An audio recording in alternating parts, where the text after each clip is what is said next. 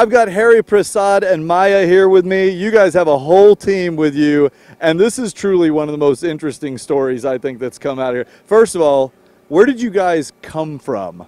We're from India, Kerala. Where in India is that? It's in the southern tip. Okay, so that was a long way to travel here. How did you've got a big team? How big is your team? How many folks do you have on it, and then how many did you bring? It's 17-member team, and we are 9 over here right now with our guide, Dr. Ganesh Udupa. Nice. Yeah.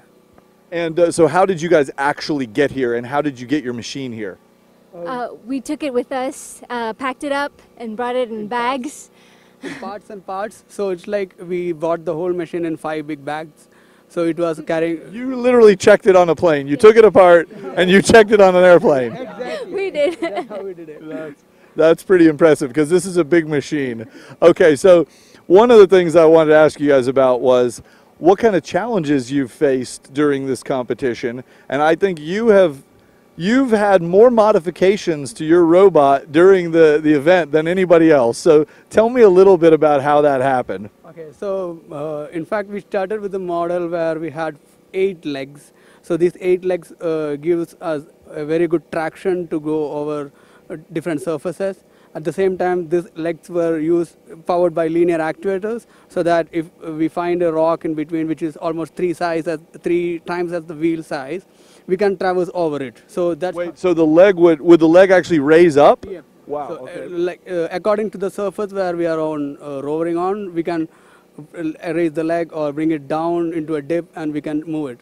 So that's how we started. And at the same time, if we are crossing an inclination, we could adjust the actuators in such a way that the whole body of the rover will stay horizontal and the rest will be up and down. So it will not topple.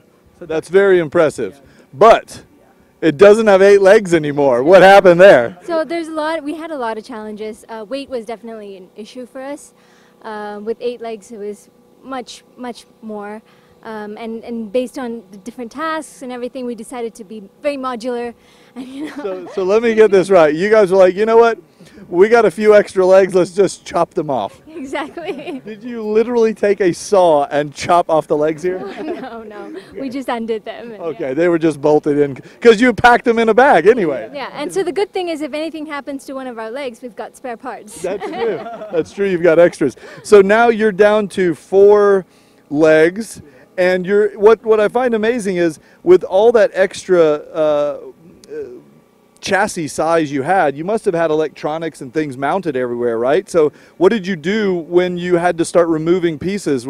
Did you have to move the electronics around? So in fact, even when we had the legs, we had all the electronic parts mounted in the central part of it. So if we are removing one leg, we just have to remove that module from it. So did you guys ever think, like when you were back home designing this thing, in case we lose a leg or something, we'll be able to keep going? Did that cross your mind? Yeah, it did. I mean, that was certainly not what we were aiming for, but it was just a backup, just in case. I tell you what, from what I've witnessed out here, backups are everything because everybody's having problems. Well, you guys, good luck with the rest of the competition, and thanks for hanging out. Thank you.